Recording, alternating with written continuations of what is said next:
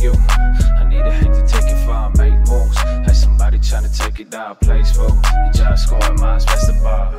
All right, ladies and gentlemen, I got your watch list coming into January 23rd, and we got a lot to talk about. I want to go over one of the plays I made today. It's low probability. I also even have another lotto play we're going to go over for this week. But the play was $200 risk for a $15,000 reward. I'm going to go over that play with you guys, share that with you. Then also talk about some of the other plays we're looking at and the plays I've set up. And then also an update of today and how we're even going to move forward here for the rest of the month, even coming with earnings. We're wrapping up January. You got a lot of different companies reporting. So now we're at a critical stage with what the market's throwing at us with some of the different events and market risk, even over the last couple weeks. But now mixing that into earnings. And then this week we're wrapping up this first week of earnings. It's kind of getting a little slow, so this is an interesting time to take advantage of stuff, and I'm going to share that with you based on some of the moves we made. So I got that for you. I got the keys, all that, but let's get into it. But you guys know what you need to do. Drop your thumbs up on the video. Make sure you're subscribed, and if you don't know, we are live Monday through Friday, 30 minutes before open. It is the first link in the description, and it is pinned in the comments. It is free 99 to join. All you got to do is show up, be positive and respectful. That's all we ask. Source that information, and I said it today. Let's get some new eyes out there. You may think, I don't know enough, I'm new. Just call stuff out.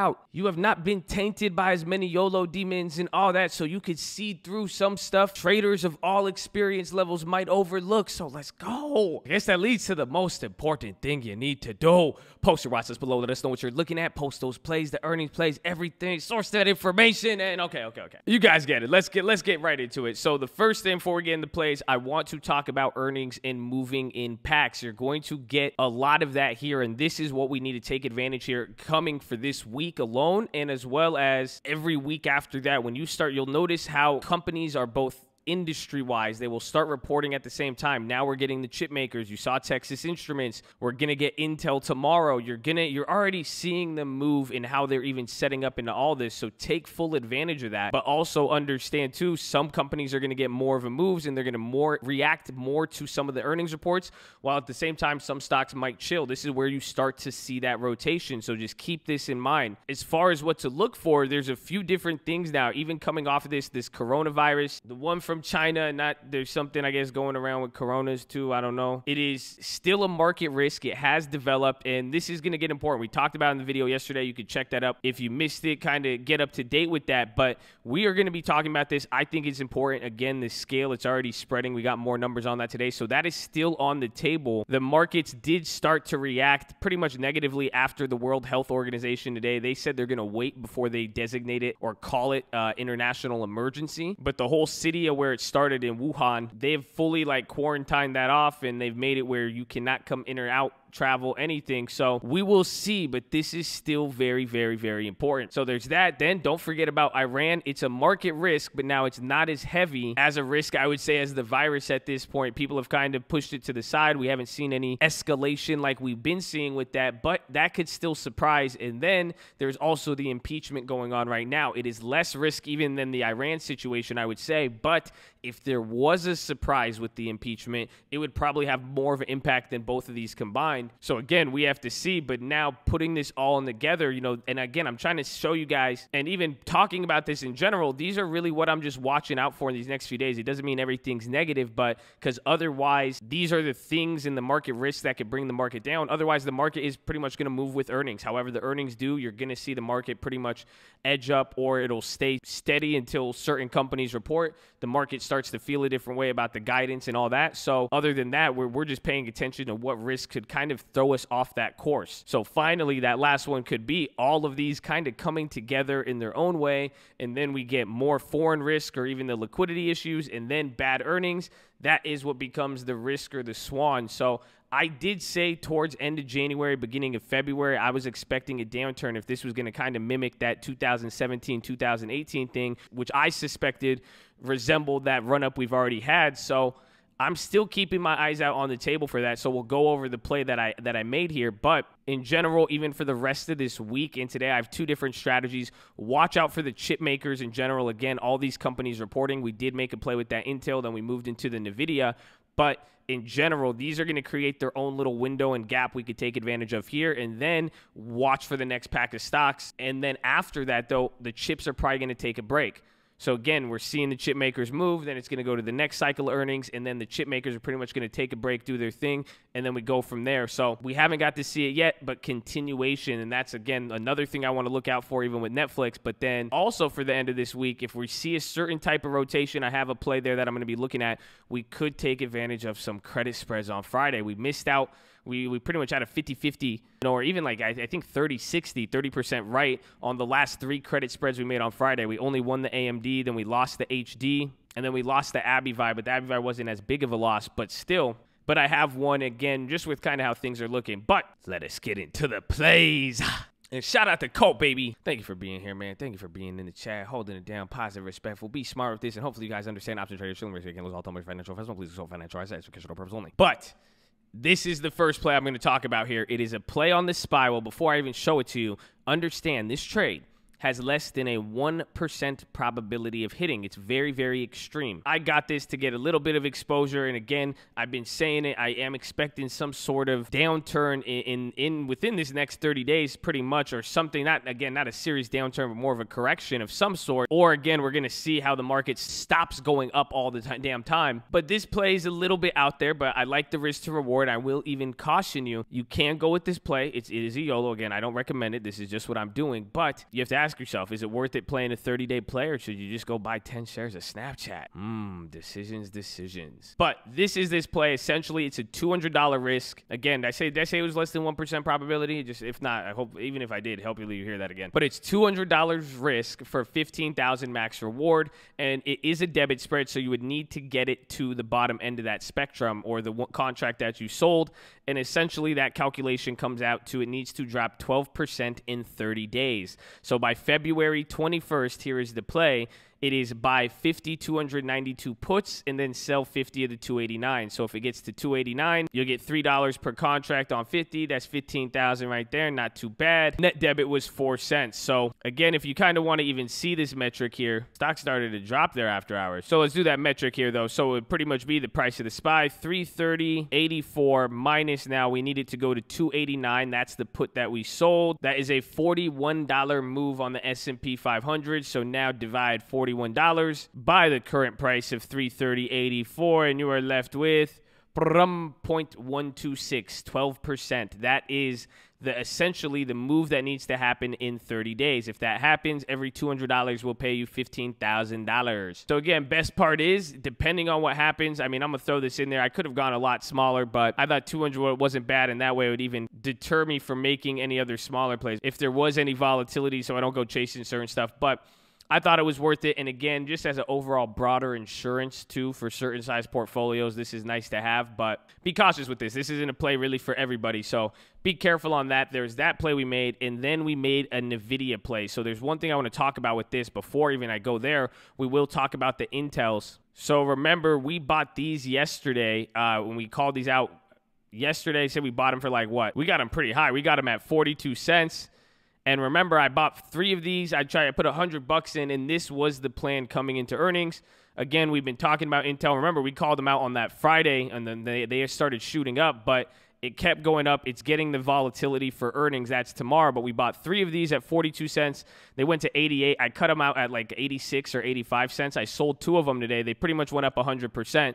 So we bought 3 of them for like $142 or $152 or something like that, and sold out 2 of them for like $170. So I bought 3 of them, got 1, and I'm able to pretty much hold this into earnings. I got that play for free, and we're just holding that on Intel. So that's how I played it. But again, this is kind of playing into now how you could flip some of these contracts coming into earnings as people in the premium rushes towards it. But be careful. Like this often happens with Amazon and other ones. If it runs up too much, you can buy the contract. It doesn't always have to run up into earnings. And actually, sometimes it'll do the reverse. So again, it all depends on what the underlying stock does. But it's kind of early here in the season, depending on the company. You could kind of start to see when it gets to rush in there. So be cautious. It's not going to happen every time. But that's what helped lead me to take the next play that I did on NVIDIA. So I sold out of the Intel, made those free. So now I have 1 free contract worth $80 in Intel. We got our initial investment back. So now I pretty much rolled that into the next play, and then I did NVIDIA. So I made 2 plays.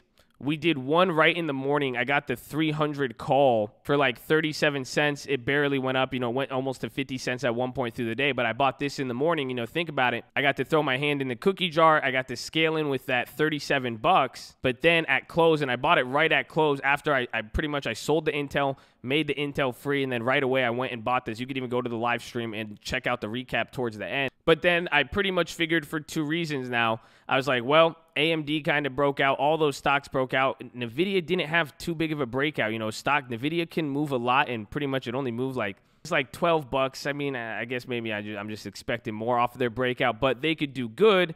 They have their earnings. This play covers earnings. But my logic is they're going to get an earnings run up, and they could benefit from that. Their earnings is a little later, so keep that in mind. This will have time to chill. But now it totally didn't click for me for a second, but I forgot Tesla and NVIDIA. They've had a correlation. I remember back in the day they used to run up, so I don't know. Maybe that hype might come back around now where people start putting 2 and 2 together with NVIDIA and Tesla. If that starts going around, people might get crazy. So that's a little sprinkle on top of that. But what I did now, after getting the first one in the morning, I was able to determine by the end of the day to see if there really was premium. There wasn't, because my contract I bought for 37 cents, it went up like 8-9%, not too much. So that means these didn't really go up as much as well, and I wanted to get a lot of contracts. So again, I could sell them out for free if they do get a benefit, or we could do a nice ghetto spread with it. But I bought the 305 and I bought 10 of these, so I spent 280 bucks. I bought them 10 at 28 cents.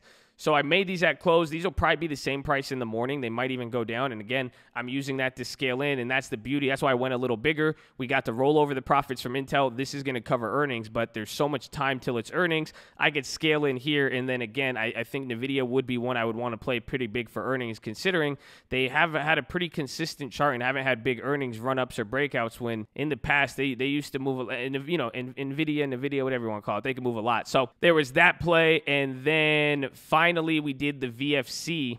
This was for earnings. Again, they're going to report, I believe, tomorrow morning. It met the criteria, like barely. I just didn't really like it too much, but it was very attractive in pricing. So what I mean by that was that the option chain, it was cheap enough for me to play both ways, and it still fell within a reasonable opportunity or a reasonable move that VFC could have hit. Pretty much the market was pricing in a 5% move, but if you pretty much got a 10% move, you could have, we bought that, the 83.5 put and the 105 calls. Those were about 10%, $10 away instead of a $5 move on the stock. And you were able to get both sides for under 50 bucks within a standard deviation and a half. I was like, well, if we could play both ways for 50 bucks, and the fact that it has moved in 2 of the last 4 earnings more than 10%, I was like, we could take it, but traditionally they don't move too much. So we'll see. But I like that. Both of these plays were like 42 bucks, I think, combined. So, and I even said that, keep that in mind. We spent a little bit amount of money on it. That should pretty much let you know kind of how we feel towards it. And then that even explains the final play, my friends. Here is your lotto play. So again, one thing too about this, I'm probably going to play this next week. So if we're wrong this week, I'm going to try to find one of these even for a similar price. Just because I remember 2-3 weeks ago, we called those out. They went crazy there at 8 cents. So it's UNH.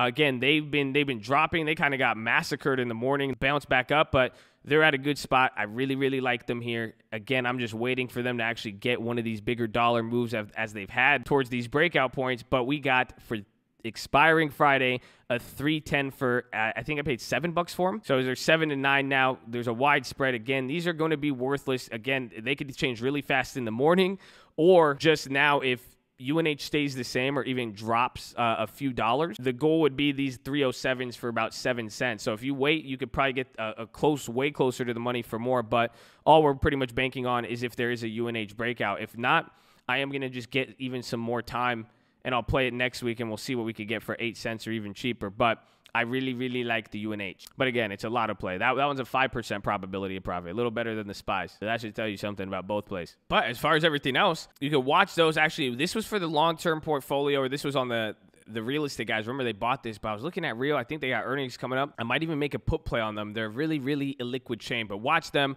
Again, watch the video. Watch Intel tomorrow. Watch Texas Instruments. Oh, I forgot. We played that today. Or from the other play, the calls we had went up in the puts, but they actually I mean, I said we could have that there was a decent condor on it, but it was like a 50-50 ratio. But Texas Instruments, even though they beat, they're really, really known to have big continuations, or at least that's what we saw a lot last year. So watch out for the follow-up move again, and what's going to influence that and what we could watch out for is Intel. So watch both of those tomorrow, even watch VFC. And then I want to keep my eye on Netflix. They kept selling off today now. They fell outside of that iron condor range, so that's interesting. There might be, you could even play this for one of those Friday condors, or if you want to try to play a credit spread type play that expires, or even if there is a continuation, either if it goes down or if they do bounce. But Netflix could start to move, so don't forget about that. Then Tesla was insane today, hit 593, about to go to 600. This is one I kind of want to look for towards the weeklies. I want to see if we can finesse it. I am wanting to get puts on it right before their earnings, so I'm going to keep my eye out for that because, again, surprisingly, the calls are more expensive than the puts, which is very, very surprising in this case. So I'm going to be keeping my eye on for that. Then watch UNH like we said, but then don't forget BA. These plays were weird. They had news again. They said that they're going to keep building the 737 MAX or start building it before the return to service date. So I guess that's taken as if they said it was only a pilot issue, but it looks like a lot of confidence from BA. But stock went up, shot down. It's going to be a mess. Again, this is probably going to drag on another Boeing cuckening. We had another opportunity to ghetto spread those contracts from yesterday. Remember, they lost their value. They came back to where we paid for them yesterday. Then the stock dropped, and then they came up in value today. You could have ghetto spreaded them. I didn't. But we're going to see that Boeing's going to be a messed up one. I think UNH on the downside, honestly. We're just waiting for that to kind of crack and have that move. We kind of did catch it. Same thing with UNH. And then watch AMD. That one play we have expiring this week, I think that one's down now. Yeah, it's only down 15%. But remember, we were up like 50% on that earlier. I didn't get to spread that one, but I'm going to keep my eye out for there. And again, with all the chip makers. Then Qualcomm, remember, this is one I'm looking for double dip in. The contracts dropped a lot today. They probably could be a little bit more cheaper. They're still elevated from the first time we called them out. So I'm kind of waiting for that to come down a little bit, but I like the Qualcomm. Then watch Snapchat. They broke 1950 today. Again, just the trajectory of this. This is, our long-term stock, but it's getting pretty interesting. Again, their earnings is what, February 3rd or February 4th, so it's right around the corner. And then watch HD. They hit 235, 236 today, which is actually crazy when you guys pull it up on the daily chart here, but they dropped down to 231. This would be an awesome daily credit spread. So if they start moving big like this and they start falling out and you get kind of a weird rotation, I kind of might want to go after one of the high credit, low collateral type plays on this. I know we got killed on them last time, but I do like HD for the opportunity of what it could do there. All we just got to make sure is that there's no ex-dividend. And then watch TLT. They went up a lot today, surprisingly. At one point, they were even dropping with the market, but you could see how they kind of leveled up. But this thing is creeping up. This thing is getting important. Again, all those different risks on the table, you're seeing how people and investors are reacting to just everything through bonds. Then finally, watch Roku as well as Shopify. Again, this is, thank God we sold that contract from earlier. You guys are seeing, but now might be a good time to double dip on Shopify if they come up. They're interesting on the continuation up, but as far as Roku now, I kind of might like them for puts. Remember, anytime they've really fell below 130, it's gotten pretty ugly here, and I need to check their earnings date, but that could be a decent one, especially even if the market sells off, or again, if we just see a certain type of rotation after earnings. So watch them, and then watch Beyond. They dropped after hours. They had a stellar morning, and then they came back again. This is almost looking like a carbon copy of last week in a really, really weird way. So we'll see what happens. It might probably hang up in a wider range here due to the earnings next week, but we'll see. We still have those plays. They're still up on Beyond, literally still up 50%, so not the same 300%, but people said, should we triple dip? Once those get cheaper. So once we go down on those plays, if they go down before earnings, that would be the opportunity. Otherwise, we just ride it out there. So there's that. And then finally, Abivai. I believe some people thought they have earnings. I think it's Abbott, their parent company, that has earnings. But I am worried if they start to drop here. I want to see. I'm going to keep my eye out for them again, just with even some of the bigger long terms we've been holding. And, well, that's pretty much your watch list, ladies and gentlemen. Make sure you're hydrated, healthy, ready to go. Make sure you post your watch list. Make sure we see you there in the morning. I need to make sure you guys are all focused. It's earnings time, baby. I need you to flip the switch. I need you to get hype. I need you to not tell me about fair. Tell me about finishing, set a goal. And I said this. I can't say it enough. You need to get endurance, baby. Whatever amount you have now. I said this for the OGs at the end of the day, but I'm going to give it to you right here if you made it this far in the watch list. Whatever amount you have now, whether it's $100, $100, 200, 400, it doesn't matter. You need to make that money survive for the next 4 to 6 weeks. We are going to have an opportunity between there. There's going to be a crazy move. I would doubt it if we didn't see one at the first quarter here of 2020 with considering everything that's going on. So I need you to have endurance. Allocate the plays you want. Start thinking in advance. Be smart. If you want more money, you don't want to make too many plays, maybe sell credit spreads in between. I don't know. But make sure you have the endurance, baby. So that's it, man. I'm going to see you in the morning. It's all love. It's all positivity. You better go spread that. And don't forget the code loves you, baby. Let's go!